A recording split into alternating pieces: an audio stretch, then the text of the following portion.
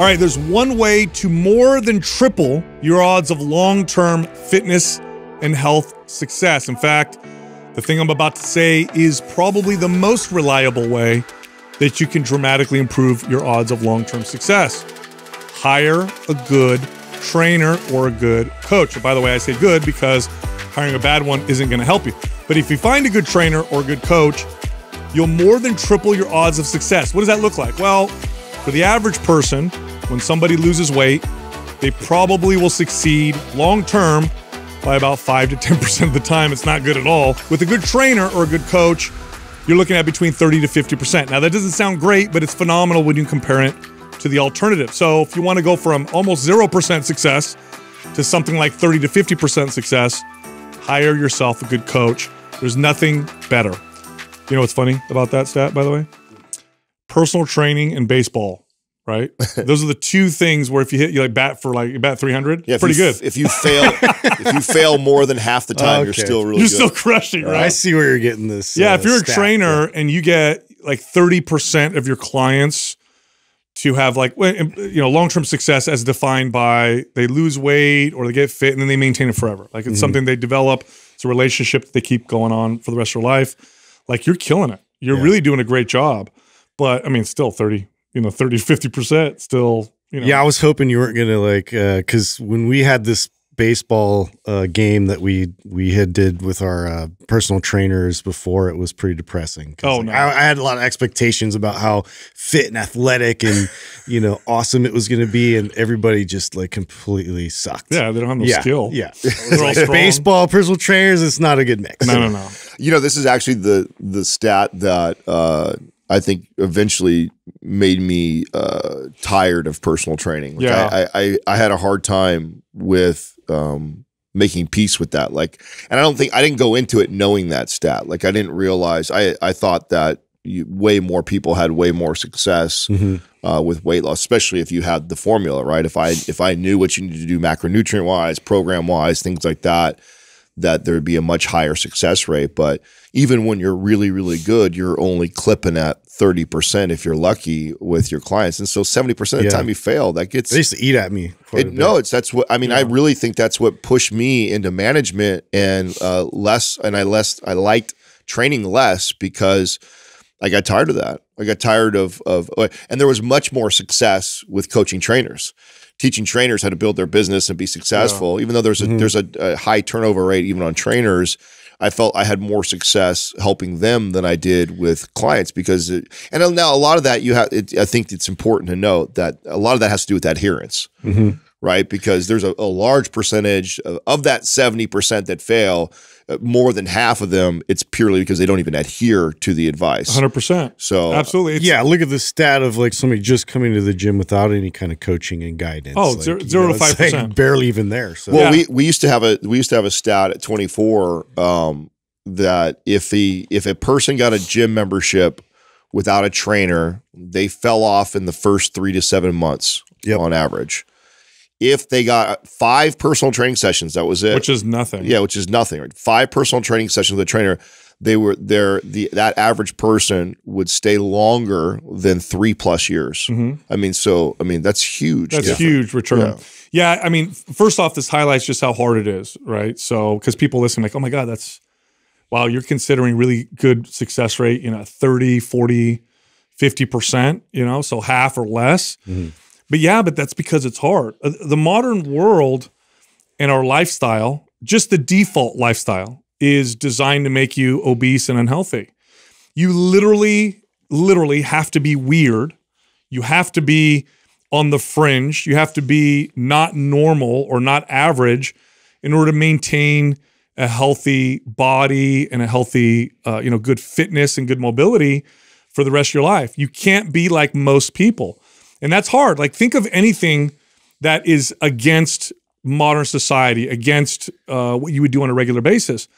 That means you have to develop behaviors and disciplines and structures that you're not going to get normally. You're not going to learn it at home growing up. You're not going to learn it in school. You're not going to learn it at work. It's just not going to happen. So that's why the success rate is so low. All the cards are stacked against you. Right. Now, that being said, this is just reality. This is just reality. Here's your 2 numbers. 0 to 5% success versus maybe 30, 40% success. Okay. So obviously one's a lot better than the other. So your best bet is to hire a coach or trainer. And by the way, that 30 to 40% success rate, what's thrown into that are people that work with a trainer for 2 months or 3 months or whatever.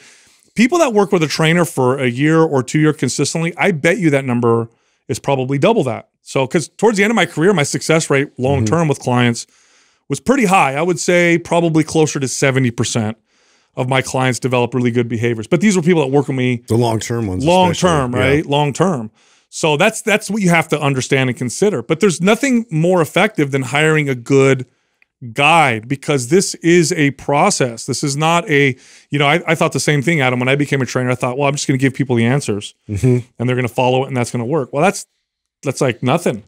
That's nothing. I thought success was getting people to lose weight, and I got everybody to lose weight, but nobody kept it off. And that same thing, I remember when I figured that out and I was like, wow, this sucks. Like I got to keep getting new clients, and ones that fall off end up getting out of shape. Like when does this stop? When am I able to really fix this? I think that's the other part that was really hard as a young trainer is people hire you and they just want the answers. And so when because they don't know, they have no idea. Yeah, and they don't realize that even if I just give you the answers, if I just give you the answers, you're more than likely going to fail down the road. And so you're in this service-based business, and so and you're trying to build your business and your book, and you have these people that are hiring you, and they're like, just tell me what I need to eat, just tell me what I need to do. Everybody says that. Everybody says that.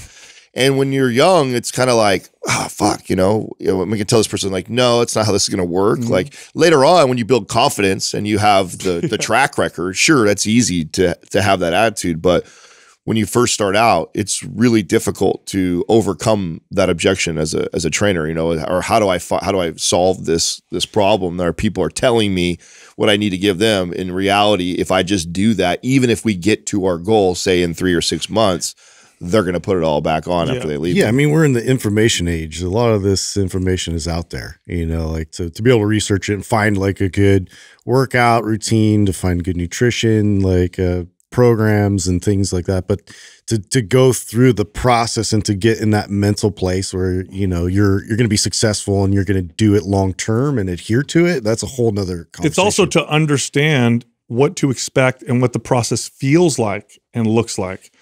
Because that is, a lot of people don't understand that. Oh, you mean when I first start this weight loss journey, I'm not going to lose weight? I'm going to try and build? Yeah. Oh, you mean, protein and calories, I have to increase them a little bit in order to fuel that? Yeah. You mean workouts aren't going to feel like I'm dying? It's going to feel like, I'm kind of like easy at first because I got to get my body. You mean I have to learn these skills of movement? I can't just go to the gym and beat myself up. And what does that feel like? And what does this process look like? Oh, there's other signs to look for. Like maybe the scale's not moving down, but wow, my energy's better. My libido's better. I have better movement. I didn't even know to pay attention to those things. This is what a guide, helps provide for you, helps you along that path, and then helps modify and teach you how to read your own body. But, one of the challenges with this, and there's more resources now, but one of the challenges with this is trainers were never trained on this. When we learned how to become trainers, they teach you biomechanics, they teach you calories, proteins, fats, carbs. That's it. They don't teach you any of this other stuff. You have to learn through experience. You have to learn through at least 5 years of training people how this works, how this doesn't work, and what happens. And there was no courses at the time. There are now. But at the time, there were no courses that taught you this. You had to kind of figure this out on your own. It was a lot of trial and error. And the ones that stuck around were the trainers that really cared about people and really were able to crush their own egos and figure out that they were not doing a good job and all that stuff. Nowadays, thankfully, you have companies like NCI where, the reason why that's the only certification course we officially work with is because that's what they focus on. No other course really does that right now. Like there's really no course that teaches you this entire process. All the other courses are still about the X's and O's and the connecting dots. That's part of the formula, but the other part of the formula I would argue is much more important. The application. That's it. I mean, that's everything. It's really, I don't know of anybody else that's doing it like them. I mean, that was what was so attractive to their business, was that not only were they on point, like a precision nutrition is a popular nutrition certification in our space. But again, it's very formal, just like all the other national certifications, where it's like, so it's very science heavy, very basic protocol heavy. It's not like application. It's not like, well, what do you do if they want to do this, and how do you communicate to them of this? Yes, and so I think that's what NCI did such a good job, was filling in that gap. I mean, a lot of I think of what attracts people to the podcast is that we help kind of fill in a lot of those points, because there's nothing on the podcast that we talk about that you can't Chat GPT or Google search now. I mean, you can literally find the information, but it's the application process, the communication that we have on the show that we talk about for an hour. So all the nuances, because it's not black and white, and NCI does a really good job of, I think, bridging that gap between your standard certification and then like how to really apply that to clients. Right. All right, today's giveaway, Maps Anabolic. Here's how you can win. Leave a comment below this video in the first 24 hours that we drop it. Subscribe to this channel and turn on notifications. If you win, we'll let you know in the comment section. We're also running a sale this month. Maps Starter, the beginner resistance training program, is 50% off. And then the starter bundle that includes Maps Anabolic and Maps Prime is also 50% off. If you're interested, just click on the link at the top of the description below. All right, here comes the rest of the show. All right, so I want to address the elephant in the room, because I guarantee people watching us on camera right now are like, why is Sal and Adam so dark? Why has it got to be an elephant? Yeah. And why is Justin red? What happened to everybody's skin? We got back from vacation. It was a good time. How'd you guys? This is like tan. Dude. I love it. The red is tan for me. Okay, guys. Adam and I look like we were on the beach. You just look like you're embarrassed. Like your skin just gets red. Ooh, I'm all flushed. By the way, dude, you got to use the red light therapy for that. Really? For sunburn. Okay. Yes. It will. I'll do that to my back, because so I actually was pretty happy with the fact that I didn't get like too crispy or anything. Like I didn't. There's levels, you guys. Did you lay out at all? I mean, did you actually lay out by a pool? I know you guys did a lot of stuff. So Justin and I were in Kauai with our families. Yeah. And that was a good time. You guys did I mean, your kids are old enough. You guys did a lot of adventures. Well, that's the thing. I just had to keep them busy, and honestly, it's the best recipe, because then their behavior and everything, they don't like just attack each other constantly. They're like totally like cool, and we had a great time with the kids because we kept them busy, and like we staggered it, so we do some days where we're chill and we're doing the pool thing and all that, but like we would definitely do the adventures and all that, like we'd kind of undulate it.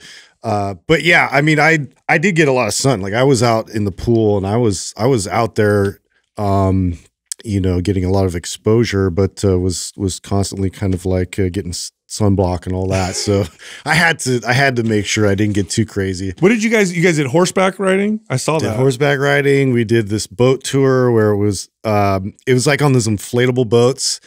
Is that the one they canceled and they redid it? They canceled, redid. We did it a couple days later. Oh, okay. Epic. It was good, because it was like the best weather. We went further than we've ever been, because we did it one time before, but this time we went all the way to the Napoli Coast to the very end. And so there was this one part where there was this cave tunnel. And so we went through a couple we've been through before. There was this one I didn't know they had at the very end. And he just like decides to bomb it. And he's like going full speed into a cave. And I'm like, oh shit. And we were all just like holding on for dear life. And he just knew exactly that, the dimensions of it. So was able to kind of like go in and like go through the other side clean and everything. We didn't hit anything, but it was dark. You had no idea where we were going. Like, I was just glad that he knew. Like, we had no idea. It was just like he was just going full speed into this like cave. Like, that was pretty sketch. I'm so glad I canceled mine. You'd have loved it. No, you would have loved it. This guy was like cabaning the whole time. I did. Yeah. So you guys did those two? Did you guys go hiking? Did you do Waimea or anything like that? Yeah, we did. We did a hike, which was like this one. I actually preferred the one we did last time, but this one was like all out in the open.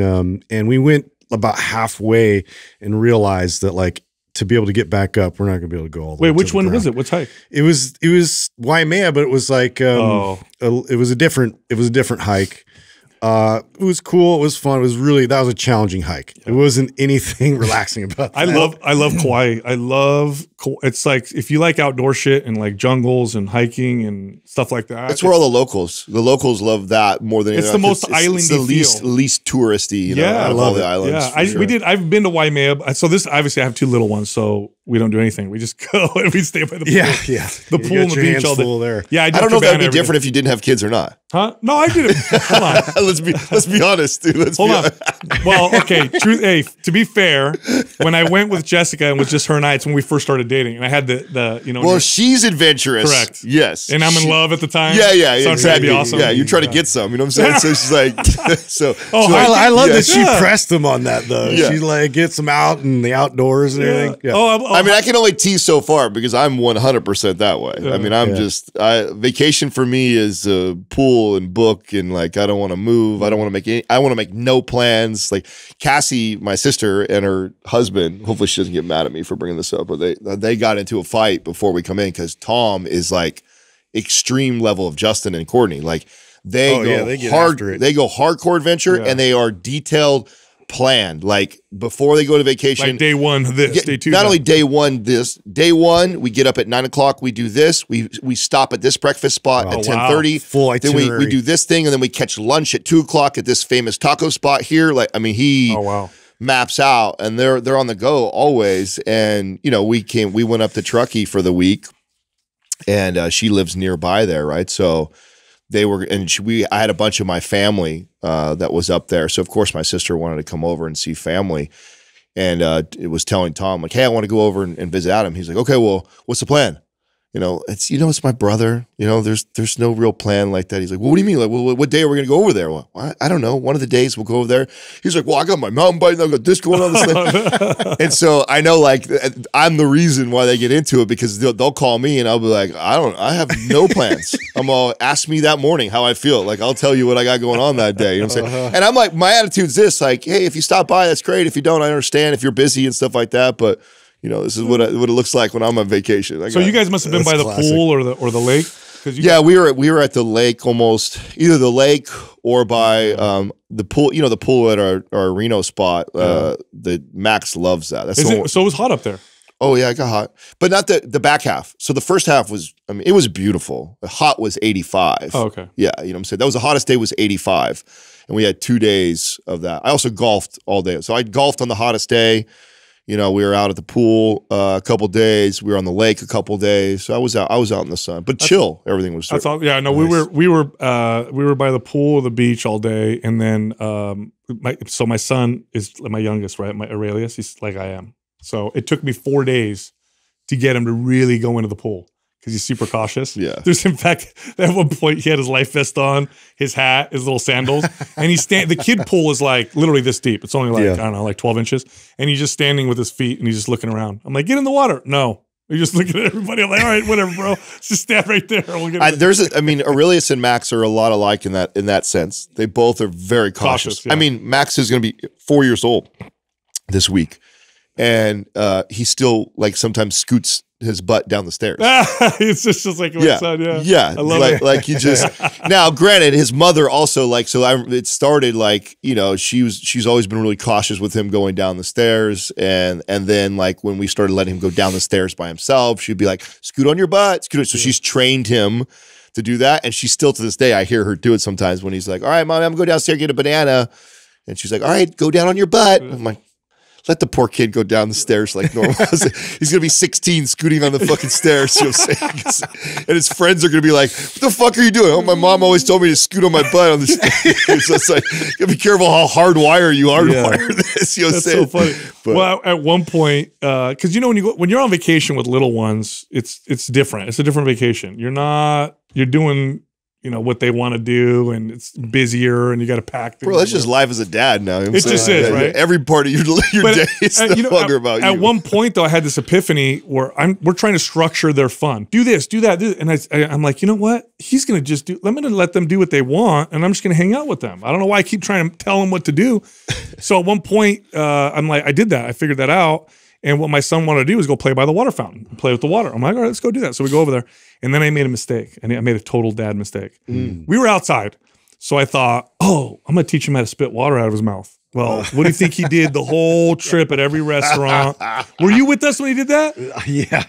We're at a restaurant, nice restaurant. Yeah. My son just walks up to me. All over. Spray your face, dude. That's the best. Jessica looks at me all angry, like, oh my god, Dad, he taught me that. yeah, like damn it. So now at home, that's what he's doing. He's just spitting everywhere. Oh my god. I'm like, no, buddy, you got to do it outside. He did it at Jason's house yesterday. He did? Yeah, because he's got grass in the back. He's got the fake grass though. Yeah. But he's just spitting out like food. I'm like, no, you can't do that. He's like, why? It's outside. I'm like, So not really safe. I taught Max to piss outside, which I'm sure you went through this also. Yes. And so I've already had to like. That's all he wants to do now? Oh yeah. So we're like in public places. He's like, I'll just go pee on the tree, designated Dad. areas. I'm like, no. Look at all. We do that at home when we're at There's people. Yeah. We don't do it when we're at like public places. No, Dad, I'll just go pee right here. And I'm like, no, we don't want to do that. So hilarious. yeah, it's those things when you don't really think all the way through. You're like, oh, this will be cool. I'll teach him that he can just go pee right here. Hop out of the jacuzzi, pee on the tree right there. There's nobody around. It's not a big deal. Right. And then they register that as like, oh, I could just go to the restroom like this now. Anywhere. Yeah. It's like, no, it doesn't. Fair game. Yeah. Doesn't work that way. Son, let me talk to you about Megan's Law list. You can't do that. Dude, I have a story for you guys. I've been waiting to tell you once we got together. So we went up to Truckee with my family that I've told you guys heard me tell the story. You guys know who Stephanie is. Yeah. This was my like hardcore conservative side of my family. Like they had 5 kids. They were all homeschooled. They all end up having 4 or 5 kids. Stephanie has 5 kids, homeschooled all of those kids, grew up in church, very, very strict home they grew up in, very conservative. And, a bit naive to some things. And I was the rebel bad cousin, I'd come over and like, they'd want to hear about like the latest, hip hop songs that were cussing and saying bad stuff or the latest slang terms or whatever like that. And they'd sit around so that was like how we grew up. Right. So and I absolutely love her and her family. Her kids are amazing. And so she has this bit of she's a little bit naive with some things. Right. Well, she's got the 5 kids. Her oldest, Rachel, I think she's at like, I don't know if this was when she was in high school or this was middle school, when she's at a church camp. And my cousin, Stephanie, she had bought all the kids these big beach towels, and she got them so each kid had their own. So it was like, you have the banana one, you have the palm tree one. So they all have like their patterns on them that are like, which one's yours, so they don't fight over whose towel. Well, she does this like, I don't know, a couple of weeks before they go to church camp. Rachel goes off to church camp, and it's like, I think the second day that they're there, she gets a phone call from like the major camp counselor there, and they say, yeah, we're calling about your daughter's towel. Oh, I got it. And she's let me guess. She's like, was it eggplant? She goes,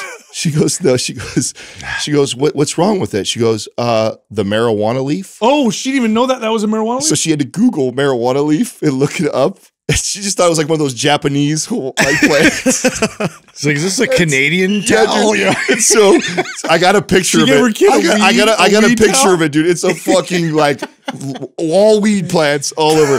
Now it's colored, right? It's like this purple and blue. It's all these, but it is marijuana leaves, like crazy. And she had no idea that it was that. She sends her to church camp like that. That's hilarious. That's hilarious. Oh my god! Wow. Yeah, she had a. That's cute. I know, it was like so endearing, right? Yeah. It's like she had no idea what a marijuana leaf looks like, or just assume.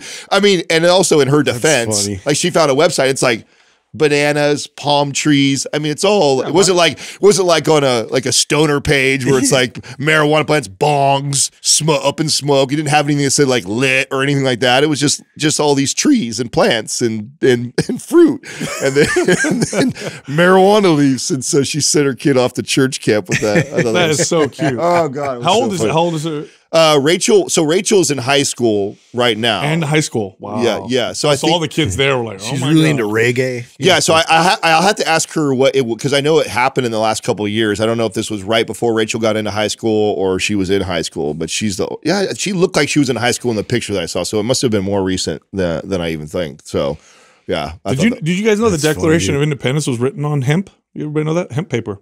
Yeah. Well, they used to use hemp like crazy. Yeah. It was actually they were major crops. William Hearst that like paper, put all the also propaganda. clothes. It was really popular. Right? Yeah, no, Justin. A lot of people don't know that William Hearst, right? Yeah. it was a newspaper, or he He a big media newspaper publishing company. yeah, and he was competing because he made, was it paper that he made from wood pulp? Yeah, I think so. And he yeah. wanted to crush hemp paper and stuff, so he put out these newspapers propagandizing against hemp. Yeah, and terrible propaganda ads. Yeah, and that was some of the first laws against it. I was going to say that's what I mean. There's all kinds of laws against it, but it's because it was super competitive, right? That was the reason why it got shut down, because you can make a ton of stuff with hemp. So much, yeah. Like I mean, even wasn't it like rope and everything too, and like all kinds of like all kinds of like tapestry, like I forget like what other kind of materials, but there's like a ton of different things you can make. Yeah, actually, if you look at hemp and the ability for the speed at which it grows, and better the than products cotton, for sure, and the products that it can create, it's actually a pretty damn versatile, super durable crop. Yeah, super durable and great for the environment. You know, grows really fast. Apparently easy to grow. Hemp, we're talking about, not necessarily marijuana, but pretty interesting. That's wild. Yeah, and that was the first propaganda. What was, back to your guys' vacations, I wanted to ask you, like, because especially you did so much. What was your favorite thing that you did while you were out there? There was a couple things, but I think, I mean, the boat tour was great, but I think honestly it was like, because the North Shore was open again. The last time I had gone, like I think there was like a landslide, a mudslide that like prevented you from going up towards Princeville and all that up on that side. And so we were able to do tunnels, this beach that you can do snorkeling. And so we did that like twice. It was just so epic. Like you could just, the kids were, it was actually really cool because we kind of sat back and were watching the kids as they went back in, and they were just like, oh man, I see that. Like you could just see their excitement as they're like seeing all the turtles and like all the stuff. Like they were everywhere. They're like, the fish were everywhere. It was like cool. Totally epic. Yeah, so that was cool. We didn't do a ton, but we did go to Poipu Beach, and there's a section there where sea turtles come up. So I don't know what I had a complete misunderstanding. So first of all, on the way there to Kauai, getting my kids excited, getting my son excited, I'm like, you're going to see fish, you're going to see turtle. He's like, Toro? So the whole time he's like, I want to see turtle. I want to see turtle. So we're like, okay, we got to go and see turtles. And so I asked people at the resort, and they said, oh, Poipu, turtles come up. Now I thought it was like little turtles. I thought little turtles. You did? Yeah, I don't know why I thought that. Oh, yeah. Bro, they're massive. Yeah. Massive. So they all come up, and we get there, and they're already up on the beach, but they're not moving. And my son can't, because he knows turtles that look like this, right? Yeah. So he can't. I'm like, and it's obviously kind of roped off, so you can't get close to them. Yeah. And he's looking at them, and I'm like, that's a turtle. And you can tell he's like, it's a rock. I'm like, no, that's a turtle.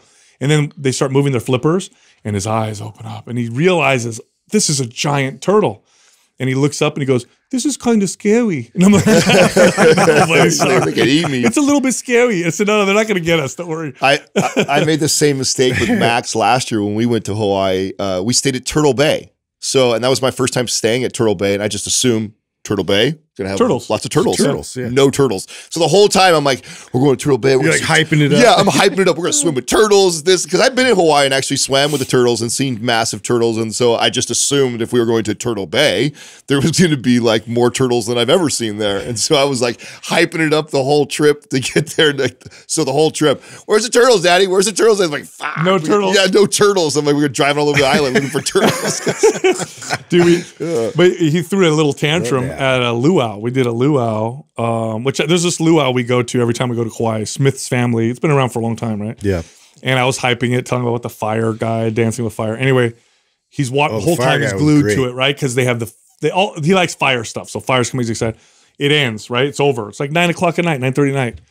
Do it again. I'm like, we can't. It's over, buddy. Boom. Throws a full-blown tantrum there in the middle of the... I'm like trying to walk with him. I'm like, I'm sorry, buddy. I want to see it again. Like, I wish I could do that for you, but I can't. Dude, Max was throwing a fit. The day we were leaving, and my buddy's family and his kid was up there, which is his like best friend, who's a year older than him, Hunter. And they're both into Mario Brothers, and they got all their like Mario Brothers, this and that, and they were playing. They were great the whole weekend. Just when they're starting to leave, they were messing with each other, and Max starts getting all mad, and he's crying, and I come over, what's going on? What's wrong? He took my star. And I look at Hunter and I'm like, star? What star? And then Katrina comes walking over. It's an imaginary star. I'm like, oh my. Yeah. So he's throwing a fit because Hunter goes, I took your star. It's not even real. It's not even a tangible thing. And he's throwing a fit because he's like crying. He won't give me my star back. And I'm like, Daddy takes it right from him. Here there you go. Pretend. He was so satisfied. Here's a new one. Yeah. He was so satisfied. I'll give you a power up. Yeah, too. I'm like, I cannot believe he was throwing a fit over Hunter stealing his imaginary star. And the solution to it was Daddy took it back. And Hunter was like, no, you didn't. I said, yes, I did. Yes, I did. And I Hunter did too. starts crying. Tells his dad. You guys start fighting over the imaginary star. Imaginary star, dude. Kids are so funny. I love it. That's funny. We were watching fireworks, for the 4th, and I explained to him how loud they were going to be, but when you don't see fireworks ever in front of you, so he's watching them all excited. And they start getting loud. I'm looking at his face. And I could tell little by little he's getting scared.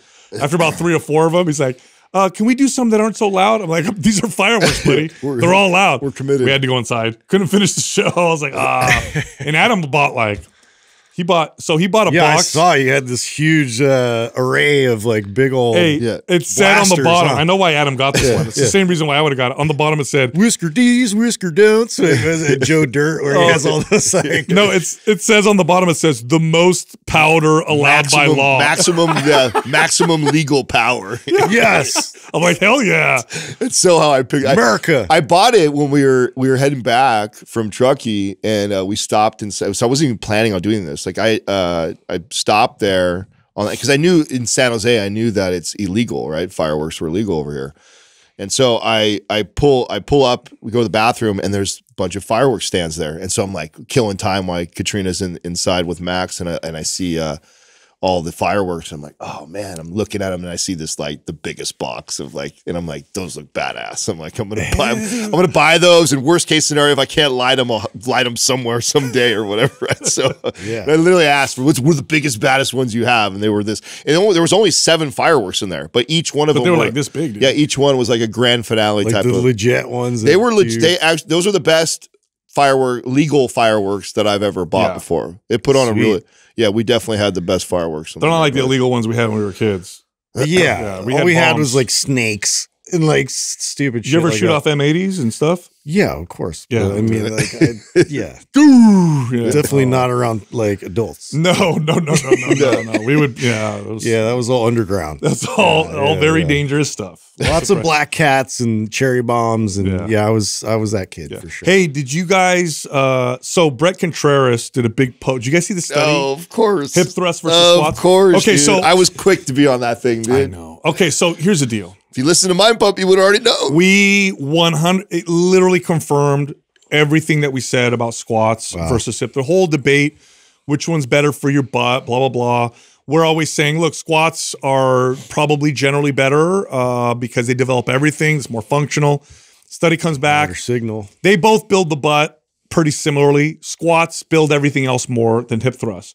Now, here's why, and I want to address this because there's definitely people listening right now who are saying, my butt didn't build with squats. They only built with hip thrusts. Okay, here's why. If you are unable to properly connect and fire your glutes with a squat, a hip thrust is better for you because it's a glute, essentially. It's not really an isolation, but it makes you squeeze the glutes and it helps you feel them.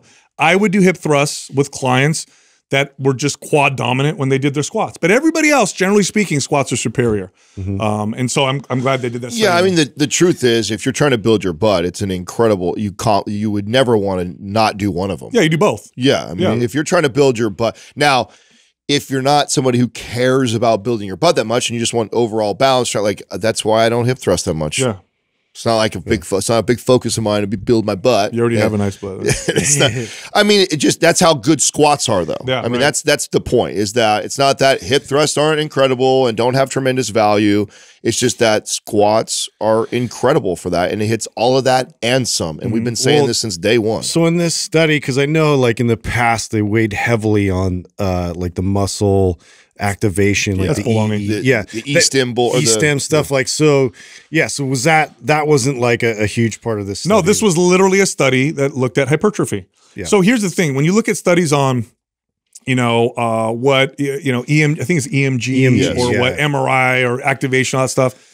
That doesn't tell you the whole story, because at the end of the day, who cares? It's about how much muscle you built and or how well you perform. That's it. That's just it. The end result. It doesn't matter. So a hip thrust, you'll squeeze your glutes at the top, but it doesn't load the glutes like a barbell squat, especially in a stretch position, for example. So when you compare them head to head, the glute gains are almost identical. The squats are superior with everything else. So if you want to pick one exercise for your lower body, make it barbell squats. Again, if you can't connect to your glutes, hip thrusts are great, or do them both. This is like one of those, like, they have to, which one do you pick? Why don't you just do them both? Now for performance, for athletic performance, you just can't. Come on, barbell squats all day long. A hip thrust can't compete with a barbell squat for just overall athletic performance. Well, I mean, period. I just don't think that I don't think it competes with it. I think I think hip thrusts are a great exercise as a secondary movement for somebody who's trying to build their glutes. But if that person really, it needs to be the primary focus for it to be a major thing to be in your routine. Otherwise, if you're hip thrusting more than you're squatting, you're missing out. I mean, squatting is superior for all those reasons, that you're getting more value than just glute activation. Right. And a good way to combine them is like that. There's two ways to combine squats and hip thrusts. If you have no trouble connecting to your glutes with squats, so you're not super quad dominant, then do squats first, and then do hip thrusts second. If you have trouble connecting your glutes, you're quad dominant, do hip thrusts first, squat second. Now, it's not because you pre-fatigue the glutes and all that. It's literally, if you do a hip thrust first, if you have trouble connecting to your glutes when you squat, hip thrust allows you to feel the glutes, and then that should contribute to form that contributes to more glute activation. That's really all it is, the feel thing. So squats before hip thrusts for most people, hip thrust before squats if you're quad dominant and you have trouble feeling your glutes. I do want to point out that, this is highlights another reason why I love Brett Contreras. I think the way he presented that with leading with, I was wrong. This is what I believe this to be true. Here's what the research said. To come forward like that, I think, and to present. He has integrity. Yeah. Hey, by the way, do you know why he's wrong? Because there was a self-selection bias with the clients that he got. He became known as the butt building person. So the kind of clients that started coming to him were people that had challenges firing their glutes and building them with traditional exercises. Yeah. So he would get these people who were more quad dominant or whatever, and he would do hip thrusts, and lo and behold, their butts would grow. So in his experience, hip thrusts were superior. But that's because he had a self-selection bias of people that came to see him. Yeah, really good point. Right. Really, but now if you took like we did, not all of us train just everyday people. I wasn't known as the butt building guy. I was just a personal trainer that at one point became known for being a good personal trainer. So all of the clients that came to me were just everyday people. I didn't have people specifically picking me because, I can't build my butt doing squats and deadlifts. That's the guy that does that. So that's why he had that opinion. Justin was known as the ass man, but not for those reasons. Not for those reasons. Yeah, those just on the license plate. The license plate. Did you guys know that there's I think this is true. There's a proctologist, and that was his license plate. Ass man. Wasn't that a joke? It's in a movie. It's in a movie. It's in Kill Bill. No, is it? No, dude. No, that's a different. That's fuck wagon or something. No, Ass Man, I think, was in the one with Vince Vaughn, and it's the one where he gets out with the bat and he acts all kind of gangster. What's he called? Damn, that's good. Andrew, you should know this one. Do you know? It was on Seinfeld? Oh, yeah. Seinfeld, yeah. Oh, maybe it's on Seinfeld. Yeah. So it's okay. So I saw it on the sitcom. Yeah. You say because I've seen that too before, and I'm a huge Seinfeld fan. So it was either that or the Vince Vaughn one, or both that I've seen. That Did you guys see? I was like looking at Instagram on my way back from Hawaii, and I saw that. What's his name? I was gonna say BJ Penn. It's not BJ Penn. It's oh my God, why am I forgetting his name? He's the one that did all Jake? No, he's up from Canada. George St. Pierre? George St. Pierre. God, why didn't I forget his name? It's easy to confuse BJ Penn and George St. Pierre. They look alike. They're the same. Yeah. No, but so he did a post and he had Elon Musk training Oh, Okay, so with him. Is this really happening, or is this just a bunch of bullshit? I think it's happening. No, it's not. Dana White came out and said that he might. I've heard all kinds of crazy stuff. I've heard. You think it's just bullshit? I do. I've like. So first off, okay, Zuckerberg's been training jiu-jitsu for a while now. Elon not. So Zuck, in my opinion, has a. But here's the deal: why are you going to do this, Elon? You're going to take your time away from building billion-dollar companies, solving the world's problems, so you could fight. You know, I don't know, man. I feel like okay, like that's a they lot of conquer time. so many things. It's almost like it's just another thing for him to kind of flex. You also have to understand that part of why Zuckerberg and Elon Musk especially they're so competitive, dude. Well, no, that what in today's time, like part of being a really, really successful CEO entrepreneur is that you're out there promoting yourself. Yeah. And Elon Musk is one of the greatest at promoting himself. This is another way to promote yourself, which in turn then helps all your businesses. So don't think of it as like, oh, this is taking away from his company. He's like, no, this is self-promotion. Well, here's the truth. Yeah. Okay, here's the other side of it, okay? These are billionaires. It's like a small club of people.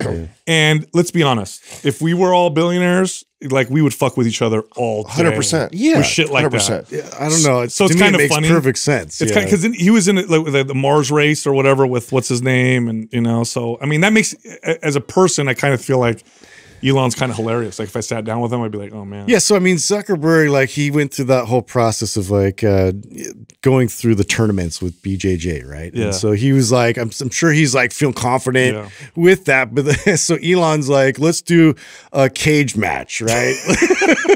Just to up the stakes a little bit. Yeah, I think this is just all self-promotion. I really do. So? Yeah. I think that these guys have listen, there is a ton. But he's bigger than him, too. There is He's a a lot ton bigger. of genius CEOs that are incredible that we don't even know the names of because they're old school. They don't self-promote. They're quiet. They crush at business. They go on to the next company, crush another company, and nobody knows who they are. Yeah. Nobody knows because they're great at execute. What makes these guys so great is not only are they great at executing and building businesses, but they're also great at self-promoting. And to me, this is just another way to self-promote. I think that's what this is. Who'd you want to win if you watch him fight? Elon, of course. Elon. Come on, Elon. I'm I'm not a gonna beat the Zuck shit fan. out of Zuck. Zuck's an alien, dude. I don't think he's human. That's the reason why I don't want it to happen. I don't want to see Elon get beat. You don't want to see him get beat. I want him to win. He outweighs Zuck, but Zuck's been training for a while. Zuck's got some skill, I guess. Yeah, but cage match means you could throw punches and stuff too. So maybe that's he just closes the distance, takes him down, he'll beat him. Is he a purple belt or higher? It doesn't. I think he's been training. Look, if you've been doing jiu-jitsu for 2 years, you'll submit most people if you hit the ground. Just because because it's like swimming. You have to learn it. So you hit the ground, you don't know what you're doing. You move the wrong way, the guy's going to choke I feel you. like you're biased because that's what you did. Yeah. Well, I mean, that gives me experience. I don't know. I mean, I've never seen like Elon move. You know what I mean? I don't know how well he moves. Yeah. Do you? How about Zuck? Yeah. Well, yeah. I haven't actually watched Seen the him footage roll of is that going to either. be really, really weird. You know, Didn't he like redo the match so he could win? Is that true? I feel like I brought that up. Yeah, there's an article. Yeah, I brought that up. No, he did. So like there was like Because he argued with the ref or whatever? yeah, and they made him they redid it. Yeah. So like that's bullshit. Yeah, he supposedly originally lost, and then he had him recount something. I don't remember what he complained about, like that wasn't fair, and then they redid the match because he's Zuckerberg. It's like the billionaire. Zuck. Yeah. Dude, hilarious. Anyway, I got a great study on strength training that somebody sent me. So, you know, when we came out with the resistance training revolution, the idea was to come out before things started getting mainstream with strength training, because we saw the writing on the wall. Studies were coming out confirming what we had known about strength training, which at the time, for most of, I guess for the last maybe few decades, is kind of a stigmatized form of exercise. Nobody really considered it to be a longevity form of exercise or one that was for fat. It was just bodybuilders, and that's pretty much it. And maybe athletic performance, and that's it. But we knew when you stacked the chips and did the math, if you had to compete forms of exercise, strength training is just superior for longevity, for health, for fat loss, et cetera, et cetera. And the data is starting to come out to really support it. Well, another study comes out. You ready for this? They compared, this is my favorite study so far for strength training. They compared different forms of exercise for depression. Strength training was superior. Well, that's a cool study. It was superior to other forms of exercise for depression. The thought process was before, Well, just moving will make you feel better, and just getting healthier will make you feel better. So really the form of exercise doesn't matter. But although there's truth in that, there's also truth in they're not all equal.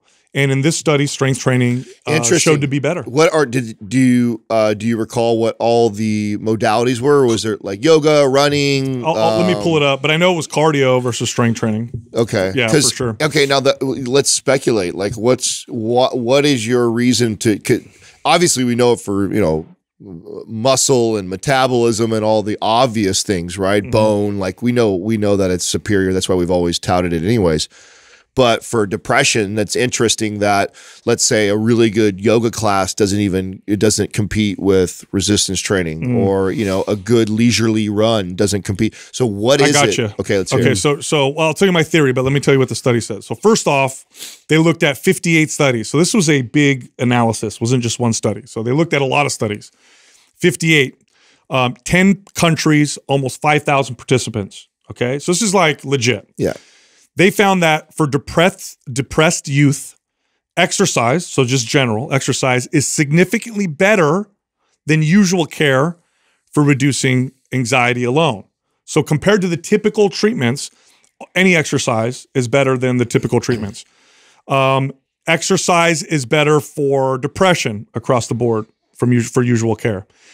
In depression specifically, resistance training outperformed aerobic exercise, mixed exercise, and mind-body exercise. Mind-body being things like yoga and stuff like that. Right. So resistance training against mind-body, against cardio, superior for depression. Wow. Now, let's hear your speculation. Here's what I think. I think, okay, health benefits are going to make you feel better no matter what. All of them will improve your health. Inflammation in the brain?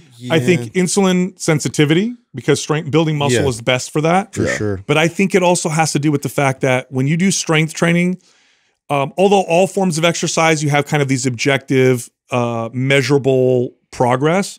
Strength training, you struggle, you challenge yourself, you get stronger, you add weight, you get stronger. It's so objective. It's so clear that I'm doing 50 pounds more now than before. Confidence and it was hard, and I have to push. I mean, just playing devil's advocate though here. Like, I mean, you could do that with running. The first time you could only run 1 mile, and then the next time you went out there, you could get 1.5 miles, and then your 1.5 mile time was down by 30 seconds. So there's ways to do that. There is, but let's say you take the average person, euphoric sort of rewards to you get that also with running, right? Let's say you take because this is done on youth, right? You say you take youth, and you say you take someone who does a mile in 13 minutes or just whatever. They can't run a mile, right? And you get them to go from 13 to 7 minutes. Okay, that's a huge improvement. 7-minute miles healthy for the average kid. How is that going to feel in their everyday life? Now, take a kid who couldn't do a pull-up, couldn't do a push-up, couldn't do a squat. Now they're doing 5 pull-ups, they're doing 25 push-ups. So what you're saying is the everyday life, the real world confidence carryover. Translation. Totally, the real world confidence. Because strength carries over to everything. It carries over to a lot more, and you feel it. Whereas stamina, you're not going to test quite often. Whereas strength, like I'm getting up, I'm standing, I'm moving over here, I'm bending over. I just feel my posture seems different. The other thing would be the hormone changes. We know strength training raises testosterone. Right. It balances hormones. Other forms of exercise, it's kind of mixed. The insulin. So this is all speculation that I'm saying right now because I don't know why. But this study does show strength training superior for depression. So if you're at least in this study or in this analysis, if you're a kid, if you're youth, right? So adolescent, teen, and you're depressed, and you're looking at what form of exercise is going to help. And you want to pick one because you're probably not going to do 5 or 3, do strength training. That's the one that's going to give you the most bang for your buck. Yeah. Now, my recommendation, if that was somebody who's specifically trying to get into strength training to combat depression or anxiety, I would start with like a MAPS 15 type of protocol, right? I love that. Yeah. Because it's every day. It's a little bit. Yeah. Very doable. Versus trying to do something more intense, more consistently. I think just building a habit and a routine of, lifting 1 or 2 exercises every day and then building on that as you go. I think that would probably be, if I was a doctor who was prescribing it to somebody for that reason, I think that's how I'd probably prescribe it. Here's the other part I didn't even think of. You take a bunch of, 15-year-olds and you have them do, this group does cardio, this group does yoga, this group does strength training for 6 months.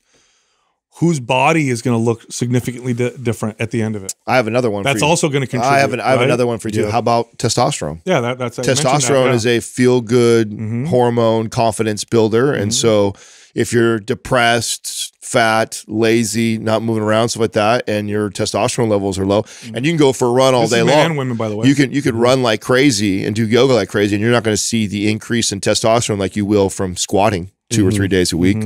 So there's probably a good reason why it does. The other thing too is that if you're depressed and anxious, one of the characteristics, not always, right, but one of the characteristics is you might be in your head quite a bit, and you're just thinking and mulling things over and spinning.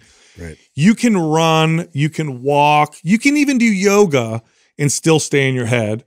But go lift weights properly while you maybe in between sets, but while you're doing your set, you have to think of what you're doing. You can't think of, it's not like I can go on a run and just think about my problems. If I'm lifting, I gotta move the weight. I have to be in control. Due to the complexity of the skill. The skill, the weight, like you're gonna hurt yourself. That's a good point. That's what I find. Yeah, the repetitive movement, you can still be milling over a lot of these ideas and things that you're wrestling with, as you're running. Sometimes people look at that as its own kind of form of therapy. Yes. But to your point, you can't even consider that when you're lifting weights, because you have to be in the moment of actually lifting the weights and doing the movement. I'd love to see it compared to something like jiu-jitsu.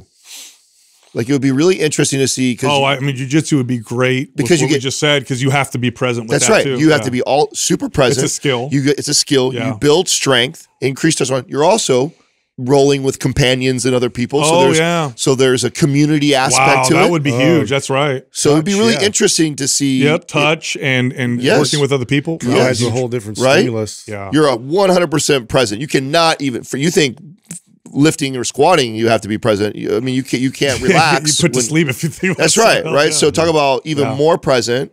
And then you also, that's a great example. And then you also get the community aspect of rolling with other people. And so it'd be really interesting to see that compared. I bet that would be a really, I bet it would crush, actually. Yeah. I mean, perfect world, you do that with some strength training. But I mean, in terms of like traditional forms of exercise, obviously strength training. I mean, I just love, I hope that we see this in our future. It's really unfortunate because of how much big pharma, controls the narrative.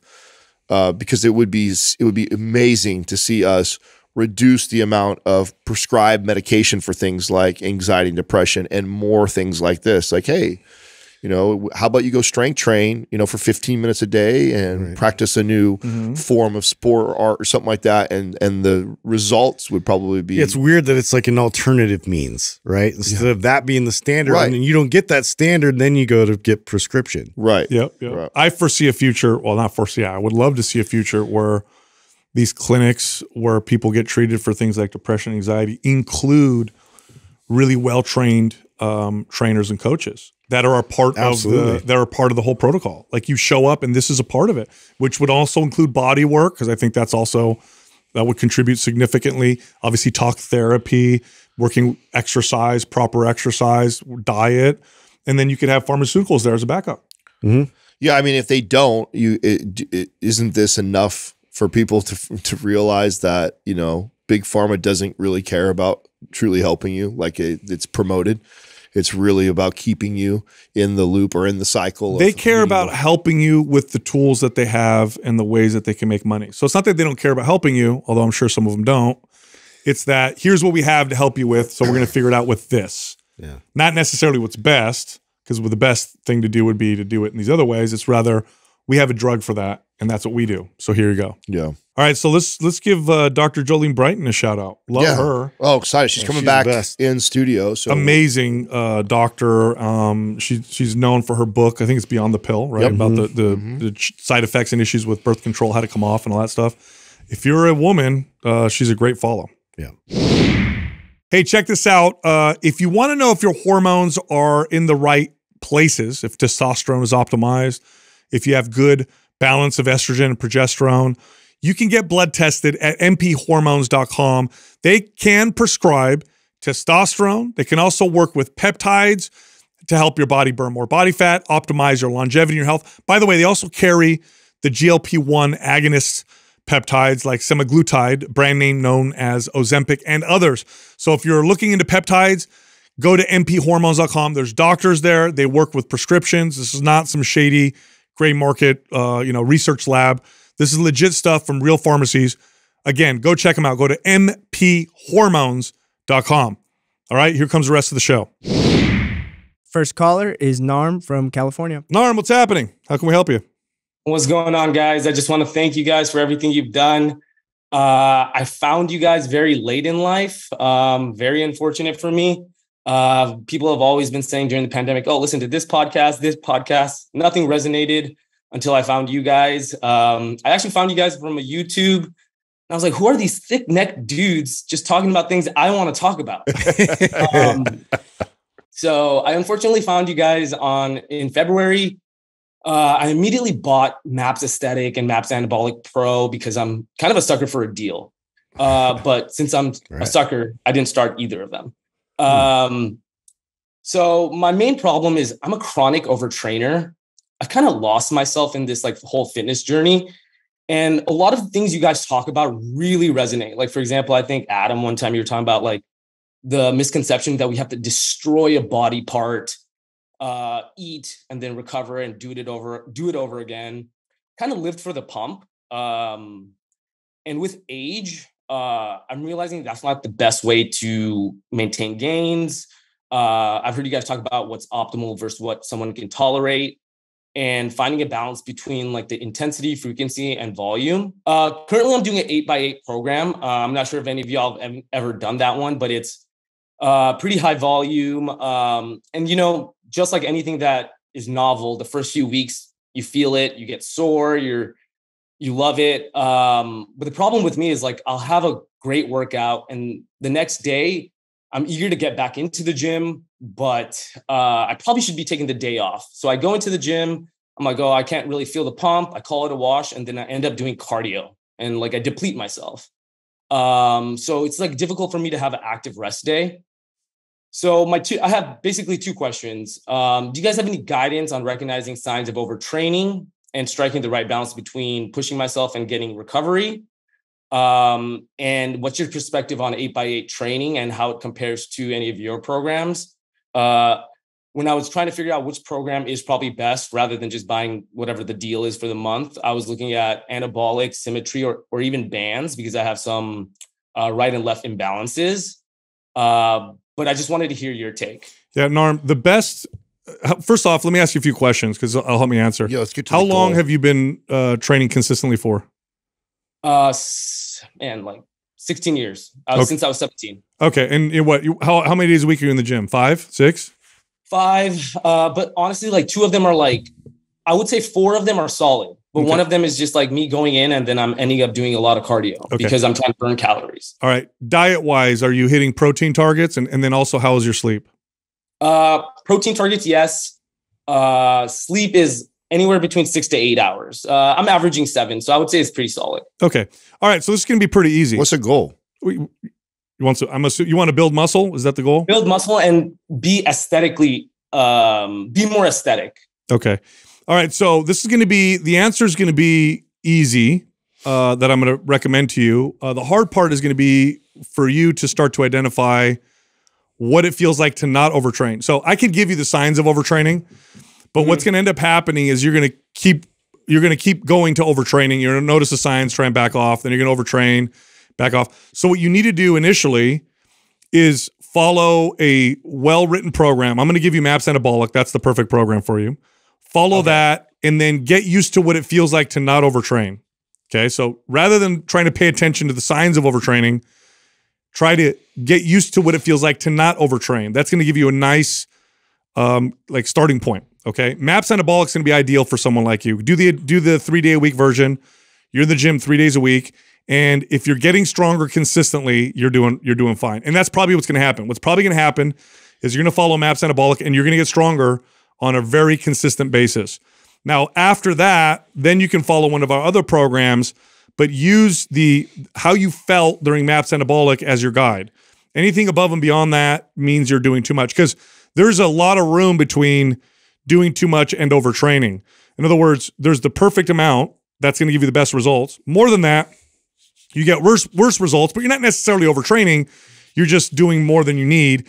and you're taking away your body's ability to adapt, but you're still not overtraining. But if you keep pushing that, eventually you get to overtraining. We don't want to just avoid overtraining. We want to stay in that sweet spot. And the best way to do that is to train in a particular way that is likely to put you in that sweet spot and get used to that feeling.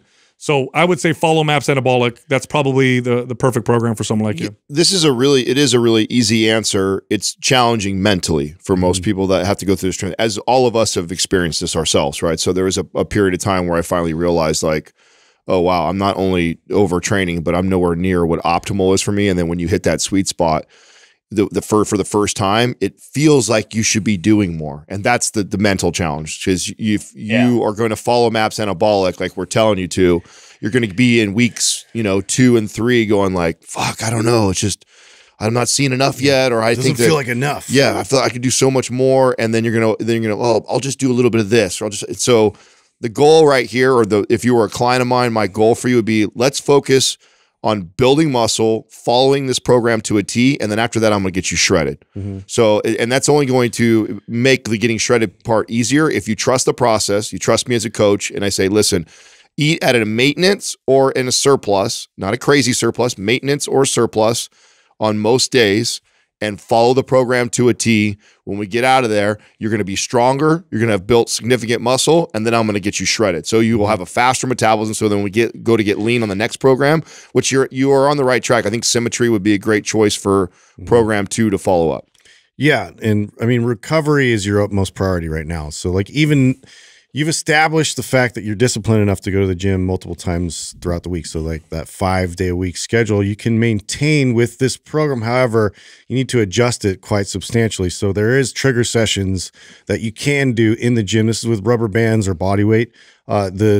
The thing you have to really like make sure you manage is your intensity with that, like keeping it real low to moderate, if any. And it's really just to like get that kind of pump, to get blood flow, so that way you're able to kind of recover and heal going into your next sort of foundational day, where that's where you're doing all the work. Okay, so I'm going to give you some specifics, okay? Okay. So here's what you're going to do. You're going to take a week off. No lifting whatsoever. I don't care if you walk, hike, whatever, that's fine. But just take a complete week off. Don't change your diet. Still hit your protein targets. Then when you go back to the gym, follow MAPS Anabolic as it's laid out. Justin brought up the trigger sessions. Those are done on off days. So 3 days a week you're lifting. 3 days a week full body.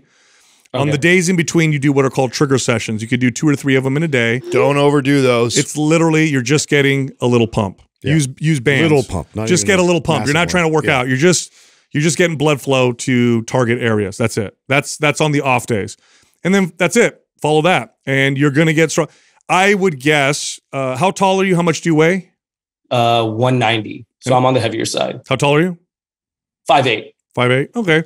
I'm going to say your body weight might not change, but you're probably going to gain a good 3-4 pounds of lean body mass and lose 3-4 pounds of body fat. That's a realistic, I would say, expectation for something like this. But you got to do exactly what I said. Take a week off first, because you're probably already past where you need to go. And don't fret getting shredded right now. Like right now, the goal should be get strong, build your metabolism. Yeah. So right now, I want to get you in a place. Get sleep, get recovery. Yeah. Right now, I want to get you in a place where you are stronger than you've ever been. You are eating more than you've ever ate before. And we're setting you up to get shredded after that. Got it. Yeah, thank you. I actually was thinking about taking 1 full week off, because when I involuntarily have to take a week off, I always come back more developed, stronger. Yeah. That's always the sign. Yeah, you're overtrained, man.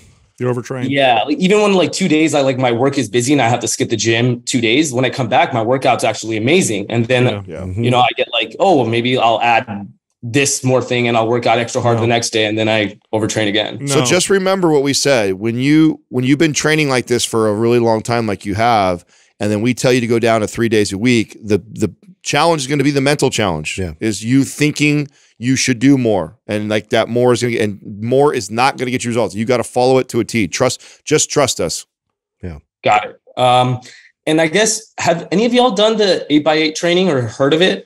Yeah, I mean, I'm gonna assume that's 8 sets. Volume, yeah, that's like 8 sets of the. How many exercises a workout is that? 3. Yeah, and are these all compound lifts?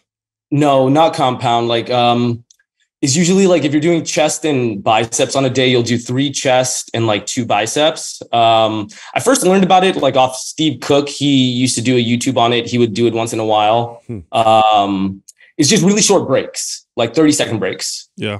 So, you know, there's some, I think some factors in that might have some value, but programming is much more than that. I mean, programming is actually quite complex. And so like we said, follow MAPS Anabolic as it's laid out. Don't worry about it hasn't been working, right? So stop doing it. Take a week off, start MAPS Anabolic, and you'll get stronger by week 2.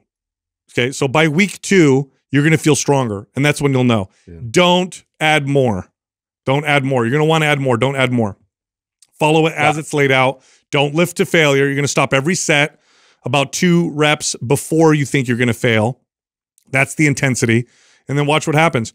You're not going to get very sore, but you're going to get stronger and you're going to build muscle. Okay. Thank you, guys. Appreciate it. You got it, man. We'll send that over to you. Thank you. Yeah. The first time I did this was, I don't know, I want to say late 20s. I had just read Dinosaur Training, and I was reading old time training techniques and how lifters lifted at the turn of the century. And I'd never tried really training that way. I'd never done it because it was always sold as like, this is what beginners do and blah, blah, blah. And I'm like, ah. And I remember at this point, I was already in my late 20s, like, what do I have to lose? I'm just going to give it a shot, see what happens. And I remember getting stronger by the end of the week. Like by the end of the week, I was lifting more weight, and I said, "Oh, there's something to this." And then that was the beginning of the transformation, how I programmed workouts and what I understood about. Yeah, it was mid 20s for me, and it was like the first time that I put like 10, 15 pounds on in a summer. It was fucking insane. That's like that's how much I was overtraining. I'm double days, basketball, doing all this stuff, and I literally just scaled way back. And again, the hardest thing for someone like this is the mental side. It's not. Physically, it's easier. I mean, physically, you're doing way less volume, way less intensity. So in your head, you go like, this can't be right because everything else in my life, the more I do, the more I put in, the more I get out. That doesn't work that way when it comes to training and nutrition. You just got to understand that finding the right balance is what's optimal. Next caller is Calvin from Portland. Calvin, what's happening? How can we help you? How's it going, guys? I just want to say thank you. I started listening to you guys around like COVID time, and I started chiropractic school during that time. You guys have like definitely helped me change kind of like my like view on like fitness, health, and how I want to communicate that to my patients. So just want to say thank you for that. Awesome. So I've been lifting for about 3-4 years consistently, and since listening to you guys, I've always wanted to be able to hit a full squat, like full depth, all the way down. I can hit 90 right now, and I stop. And I'd love to be part of like the squat and scroll club. I know that was a big thing a while back, so I'd love to be part of that. And so I really want to get there. But I'm having some trouble. I think it's my ankle mobility. I've done hip mobility religiously for the last year. I haven't really saw much progress in that. So I'd love some advice on kind of like your guys' expertise and like how maybe I can help with my ankles and then also keep my chest up during a squat as well. Have you tried squatting down with your heels elevated to see if that makes you go down lower? Yeah, that does make me go down lower. Okay. Get your ankles in. Here's the biggest key with mobility drills that I think. One, it takes a long time to make like a significant change in like range of motion. This is not like do it for a few weeks and then I notice this huge difference. It's a consistent working at it, and you're better off with more frequency than a shorter bout of like higher or longer intensity mobility drill. Meaning, like some people are like, oh, I'm going to dedicate my off days, of training 2 or 3 days a week to my mobility days. Well, you'd be way better off knowing that, okay, combat stretch is the major, like your ankle mobility is the major limiting factor in your squat. So you try and actually do the combat stretch like 5 times a day, every day. Yeah. Just for like 2 or 3 minutes. Like it doesn't need to be this big ordeal. It's like, you got a minute right now, get down on the ground real quick, do combat stretch on each side, and like doing it more often throughout the day, every day, just for a few minutes is going to get you there faster than like an intense mobility hour session of all mobility work, every other day or every few days. How often do you get to work out like barefoot? Honestly, I haven't. I've gone like without shoes now squatting, so that's definitely helped. I feel like stability wise for my foot. I just feel like also like I just really have tight calves as well, so that probably contributes a little bit maybe to it as well. Yeah, you just got to practice mobility. Yeah, just practice. And there's a lot of, I mean, do you have Prime Pro? Because that's where we have all of our options for ankle mobility drills. There's some good ones in there. I don't have that, no. Okay, we gotta get you that for sure, because then you're gonna have some more options. Obviously, Adam brought up combat stretch. That one kind of like covers the bases, but to address anything else mobility wise with the ankles, like we have like toe squats in there. We have ones where we're actually like pressing and holding in like a lacrosse ball in between as you're coming down to really try to get some stability there around the ankles and get it to function properly. So go through that and then go through and practice them as much as you can. By the way, we wrote that with in my opinion, one of the best chiropractors I've ever met in my life. So that yeah, I know that you guys wrote some of the programs with the chiropractor too. So, yeah, Dr. Brink is in there with us, and I think he's one of the most brilliant chiropractors that any of us have ever met. And so you'll get a chance to kind of see him. He's the one who demos and takes all of us through. Go through that, go through piano toes, go through all of that stuff, man. It's really about strengthening your feet and supporting around the ankle. Yeah, and as you practice this, and Adam hit the nail on the head, like do it often. Practice it throughout the day, every single day. As you get better, go lighter with your squats. What you don't want to do is keep the same weight with new range of motion, because it's going to be you're asking for trouble. So when you start to challenge your range of motion, I would cut the weight in half and slow down and pause at the bottom. Pause at the part where you're like, okay, this is as far as I can go. Hold it down there. Build strength in that bottom position. That'll help you out. But it's going to take a little while. Yep. Cool. Awesome. Appreciate you guys' help. No problem. And then there was a second part to your question, or is that it? I just was curious too. I think I added this into my email as well, but just wanted to know, like, I know you guys had Steve Cook on the show a couple weeks ago. He kind of talked about how he was kind of going into chiropractic before he went on the journey that he did. So I was just curious about like kind of your guys' like chiropractic experience, if you guys have any, and like kind of what that like kind of encompasses as far as like whole health and functional medicine. I think there's a huge opportunity to be a good chiropractor. I think there's a lot of shitty ones, just like there's a lot of shitty trainers and coaches, and why I still think there's lots of opportunity in the R space. There's a lot of opportunity in the chiropractic space.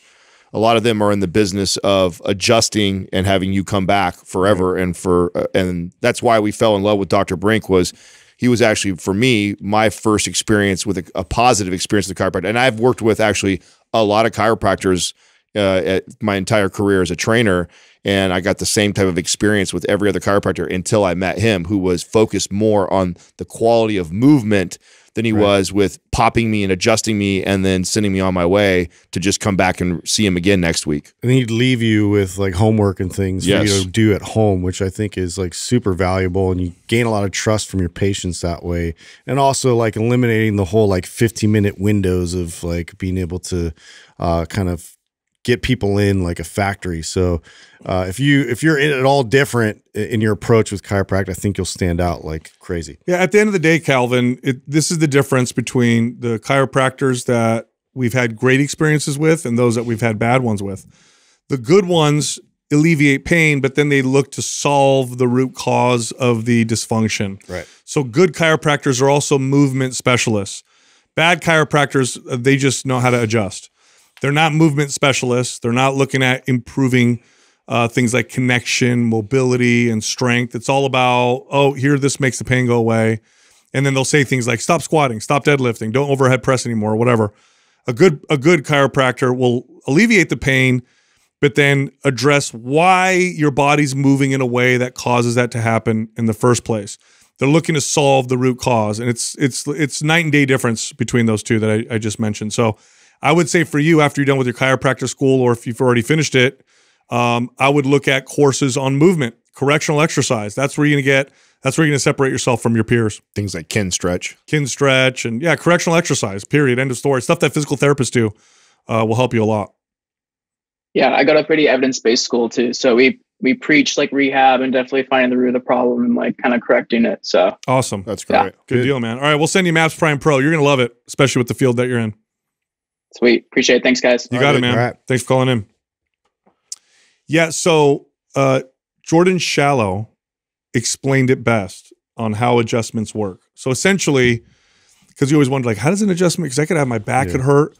I could go get cracked and all of a sudden the pain is almost completely gone. Like, what did they do? So the subluxation sort of a method? Yeah. So, I mean, just adjustments, right? And so basically what it is you have all these, you have joints and you have small muscles and connective tissue and things that hold those joints in place. And you're not able to really stretch them or move them. It's not like a big joint where I can stretch my hamstring. It's different. So what they do with these adjustments is they cause movement in those areas, release, because the CNS, for whatever reason, is causing those areas to be tight because it thinks it needs to protect itself. Mm-hmm. So then the CNS relaxes. Oh, wow, the pain is gone. But then you have to take it a step further. Why is that happening? Why does my CNS think it needs to create that situation to provide stability? And it's because there's some kind of an imbalance or some kind of a movement issue. There's some kind of weakness, lack of strength or tightness, and you need to address that root cause. But the adjustments themselves are not bad. They're great at alleviating pain, getting you to move again, but then you got to take it a step further. Now that we can move again, all right, let's fix the problem so this doesn't happen again. Something I didn't tell him that I think there's value in too is, while you're addressing the ankle mobility, is allowing him to elevate the heels and still squat really deep with lighter weight. Sure. So I think there's a lot of value just for your hips and getting comfortable with moving weight with that kind of depth, and then continuing to work on the ankle mobility. The only thing you just need to be cautious of is not allowing that to become this like crutch that it's like, oh, I'll just squat with squat shoes forever. But I did do that while I was working on my ankle mobility. I was continuing to squat with depth. I would just use my squat shoes. And then as I slowly progressed and got to a point where I could do it barefoot like that, I think there's some value in doing that too. Next caller is Max from Austria. Max, what's happening? How can we help you? Hi, guys. Thank you for taking my call. First, I want to say thank you for all the great content and advice you guys are giving. It helped me a lot to understand fitness topics. I highly appreciate it. So I'm 23 years old and been going to the gym for 3 years now. And calorie tracking moved me into a dangerous spot where I was at around 6% body fat. And this led to several health issues like low energy, sleeping problems. And for the past 2 months, I've been bulking again, currently at 3,000 calories. But I'm sort of noticing that I'm too food focused again through tracking. I'm currently at around 150 pounds. And I try to stick to 0.9 to 1.2 gram per pound of protein, 0.4 to 0.6 gram per pound of fat, and the rest carbs. And this often leads me to making sort of a number game out of it, where I constantly want to optimize everything to always hit my macros and also stay in these ratios. And I'm afraid to not track my food because I have to gain weight to be healthy again. And I just want the security that I'm eating enough and not dropping weight again. So my question is, if you guys could give me an advice how to track calories without overcomplicating everything, also not stressing mentally about it, and get rid of my nutrition rules that I set myself and sort of use tracking as a tool that helps me to be healthy again. Yeah, so the way to do this, Max, is to back up and to give yourself much looser, less specific guidelines. I like just protein. Yeah, you're getting into a place where a lot of fitness fanatics get into, where we start to. I mean, we make something healthy unhealthy, right? Mm. You can move towards orthorexic type behaviors where everything has to be perfect, and the way to move out of that is to literally take your focus off of it. Okay, you literally have to take your focus off of it. Now, there's a complication here, in that you need to gain weight. You've probably been ordered to gain weight. Is that correct? Yes, sort of, because I was at like a really low body fat percentage and I have to gain weight now. Okay. So here's one way you could do this, that you can kind of give yourself looser guidelines and maybe not get caught up in some of the specifics. How many times a day are you eating right now? Around 4 to 5 times, depending if I'm at the gym or not. Okay. I would keep the meal frequency the same. And then here's your new rules, okay? When you eat, make sure there's a protein, make sure there's a vegetable, make sure there's some kind of a starch, and that's it. Eat until you're satisfied, and that's it. Don't count anything. Don't count Protein, don't count fat, don't count carbs, don't count calories. Eat until you're satisfied. What does that mean? That means you feel good, not stuffed like you can't breathe, but you feel good. Like, oh, okay, I feel really good. And just follow that. Just keep that as your guideline and try not to. Now, here's what's going to happen. You're going to eyeball things and kind of say to yourself, oh, that looks like about 40 grams of protein. That's fine, but don't get caught up in it. I also wouldn't weigh myself on the scale or pay attention to anything like that, except for maybe the weight that you move in the gym. If you're getting stronger, you're on the right track.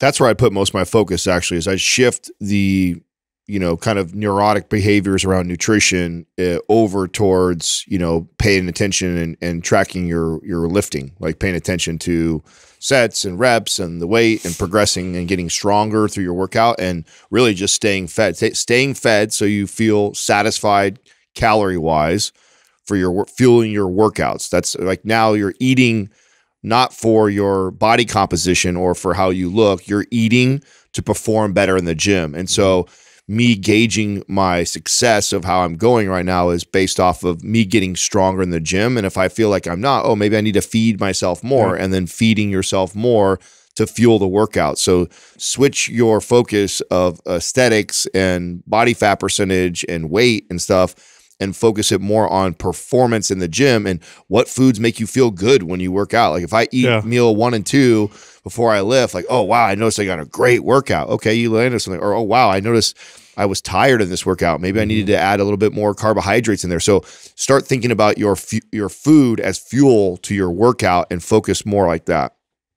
Yeah, I also often notice that I have a low appetite, especially when I'm stressed out. And therefore, I sometimes forget to eat or forget to eat enough. And that's why I started tracking again to make sure I'm eating enough, because I also have a very active lifestyle, burn a lot of calories, I'm a lot outside, do other sports, and therefore I'm also burning a lot of calories. So like I said, I would keep the meal frequency. So that's something that you could track. Oh, I got to make sure I eat at these times.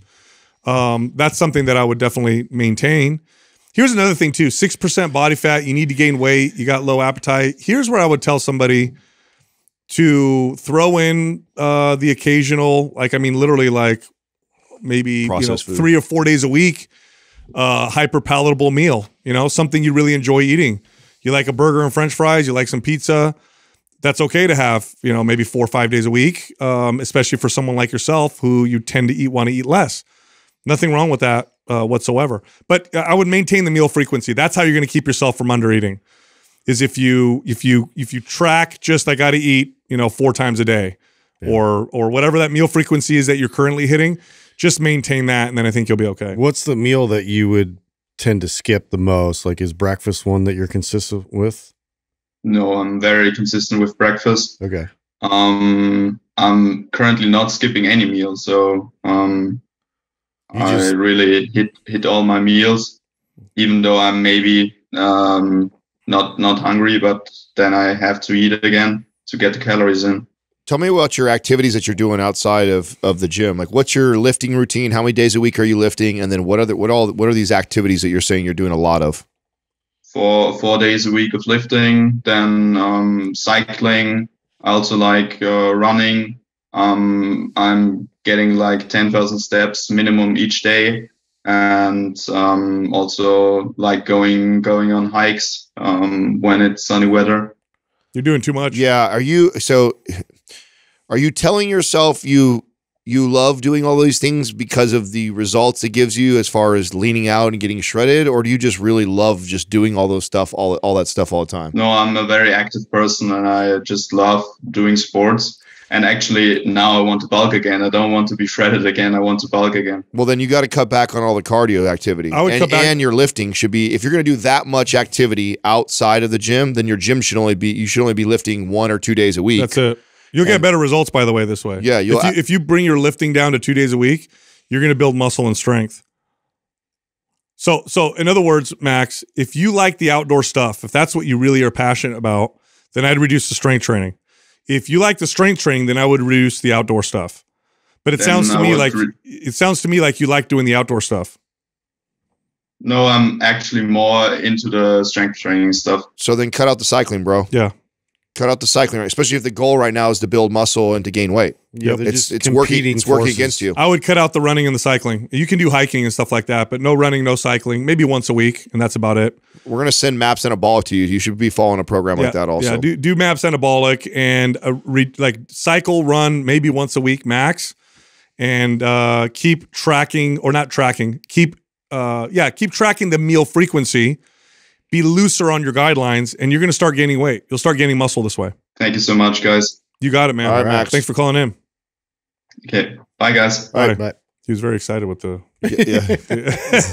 couldn't see his expression. I was like hoping to. But You know, Way I'm too so much. glad you asked that, Adam. Yeah, way too much. 'Cause I had a feel like when he's like, "Yeah, I love to do all this stuff," and I'm like, Yeah, I know. Seems like someone's obsessing also about a lot of activity and movement all the time. Never less than 10,000 steps. I cycle. I run. Let me ask you guys a And I go to the question. gym 4 times a Let week. me ask you guys a question. yeah, it was an identity Of thing. all the people you've ever met and worked with, what percentage of them genuinely enjoyed being that active? Less all the than time? 1%, Yeah. bro. That's why There's definitely people like that, but it's not. they tell common. themselves that. That's They why exist, That's but- why I asked. I mean, it takes a lot of Yeah. self-awareness to admit this part because we're always closing ourselves, right? Yeah. On our own beliefs, and so you tell yourself like, I love to run.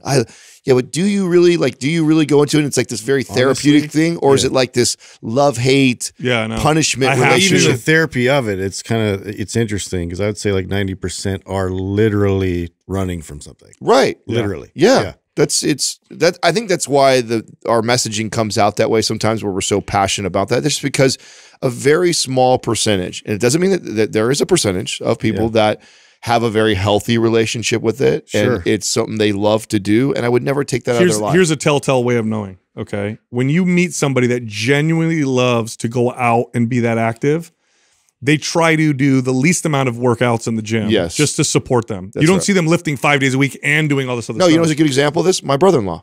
He actually hates to work out in the gym. So it's probably He hates 1 day a being- week. Yeah. And even that is like twisting his arm to get him I'm always like, dude, just lift once. Well, and he's an outdoor guy. So That's it's like, what I mean. That goes hand That's in when you hand. know, like Yeah. the guy he is never inside his house. He doesn't watch any television. He's just all about the outdoors. Yeah, I have tendencies with that for sure too. Yeah. So I mean, you can tell. I mean, but quickly he was like, I like the gym more. So it's like, oh man, then you don't like the running and cycling as much as you think you do. Then, Yep. you know?